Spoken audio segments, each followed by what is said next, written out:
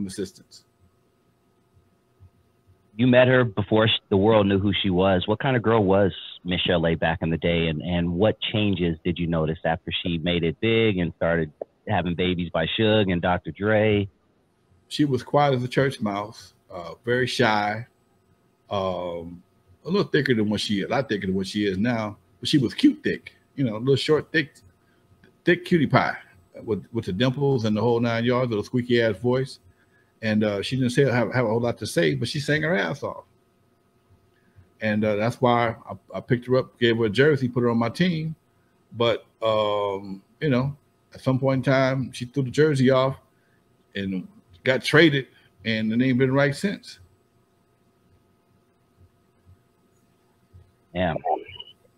Some say that was one of the main reasons Dr. Dre left Death Row Records was because of the relationship with Suge Knight. I've heard that on various occasions. Yeah, I've heard that on various occasions. Again, dude, I just that was a part of hip hop that I wasn't that enthused about, because it can go left at any given moment. As you can see, how many different lives were affected in negative ways behind that, and that's the advantage of being a little bit smarter than the average, a little bit more experienced. I ain't gonna say a little bit of experience than the average cat. You see bullshit coming a long way off. When you've dealt with as much bullshit as I have in my life, dealing with 6 clubs, multiple parties, events, people around the country, around the world, you know bullshit. Here it comes. Oh shit, duck. And that's just something that's a skill you develop over time. O'Shea Green wants to know, Lonzo, did you know Millie Jackson? Nah, man, I had a chance to meet her one time. That's a crazy chick. I love her though, because she 100. She 100. She likes you. I think I'd fuck you. Her to tell the guy, yeah. That's the ultimate compliment. Yeah. That's the ultimate compliment. Yeah. Shit. Yeah, you kind of cute. Oh yeah, I'd fuck him. Yeah. And then, but that was her act. Okay. You know, Millie Jackson Millie Jackson was nasty as fuck, but her records, when she made her records, it was always insinuating shit. She never said nothing. She always, but on the album cut, she said what was on her mind. Okay. But on the radio cuts, and people keep forgetting, everything at one point in time was not meant for the radio.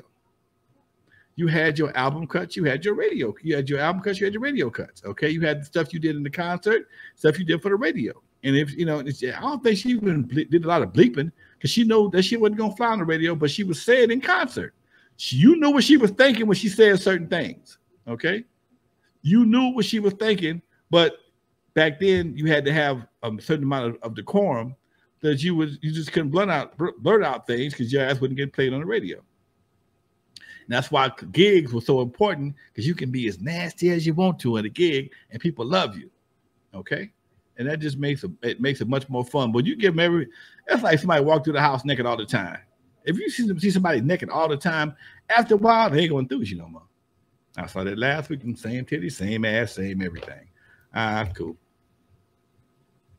Speaking of radio, wasn't there a song that you kind of got hell for back in the day because it had one word in it that would totally fly today, but it was you said something. We had a song called Doggy Style. Oh, is that what it was? Okay. It was Doggy Style. We had something. It wasn't my song. It was another song. I was working with these guys, and it was called Doggy Style. And a good ass song. And the same week we dropped the song was the same week Magic came out with it was HIV positive, and KGLH pulled all sexually sexually suggestive records off the radio, and the record died. It just died.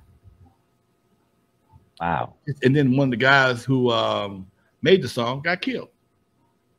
And it was just a hell of a time, dude. Hell of a time. Yep. Damn, man. Telling you, get the real history right here on Not Without Alonzo. Before you guys bounce out of here, please make sure you hit that like button if you haven't already. Just give it a smash. It's anonymous. We're not going to get a notification that you hit the like button, but it does help us out. We really need you to do that, and share the show as well. Tell a friend about it. If you know anyone who loves hip-hop, who loves Eazy E, who loves Ice Cube, Dr. Dre, they want to know the story of the real West Coast hip-hop, please share the story or share the channel with them. What's coming up next for you, Lonzo? Oh, Doc. Shoot, me and Dre on Friday. My gig's coming up. I'm waiting on the city council to get back in session so they can vote on this Eazy Street, so we can start this party, baby. Try to start this party. And Eve After Dark, January 2024. How crazy is that? And I never thought I'd hear that. I didn't either. I didn't think I would, man. But the Super Bowl made things so like, dude, we'd be stupid not to. Okay, we'd be stupid not to. We got the building is still there. People looking for it. I get calls right now. There's a place in Compton called the Compton Shop. Everything Compton is in there. T-shirts, hoodies, whatever you want. Centennial Compton High School, Dominguez High School. And people come from all over the world to buy memorabilia at the Compton Shop. And my friend runs the Compton Shop. She calls me up. Lonzo, somebody want to speak to you. I've spoken to people in the past 5 months, about 15 calls. All different accents from around the world. Literally, people from around the world have called. Hey, Lonzo, I heard your music, and I just love your music. Now, too bad I can't meet you, but I'm here from Ireland. I'm here from England. I'm here from Germany. I'm here from whatever. And they want to come see what Compton has to offer. And that's what I'm doing at the Compton, with the Compton Entertainment Chamber of Commerce. I'm giving them something to come look at. You're going to have Eazy Street. You're going to have a monument. You're going to have a Walk of Fame at some point in time. And they're going to be Eve After Dark. That'll keep you busy for a day. And you are not lying, Lonzo. And you know what? It's now, after the Super Bowl last year, it can honestly officially be called the world famous Eve After Dark. World famous. So I think it's a great idea. World famous Eve After Dark. And we're going to decorate it with some memorabilia, some murals on the outside. It's going to be something to be proud of. It's going to be something to visit. And if you come to LA, let's go by Eve After Dark, just like people go to Roscoe's. Yeah, let's go by Eve After Dark, see what they got. We're gonna have we got a liquor license, so we're gonna have some signature drinks, some signature menus, you know, and it's gonna be something, man, that we plan on making it something that grown people can come to and enjoy the videos, the music of our time. Okay, and we got a whole lot of music, Doc. We got a whole lot of music. We got the best too. We got the best. That's real talk. Awesome, man. Always a pleasure, man. Always. Chat room, thank you very much for tuning in, folks. See y'all next week, God willing. Everybody who drops something in the chat, in the super chat, much love to you, folks. We can use it all the time. In the meantime, folks, this is Lonzo, the Godfather of West Coast hip hop. For those of you gotta exit the correct way, my man. For those who never heard of me, I'm the first one to put Dr. Dre into surgery.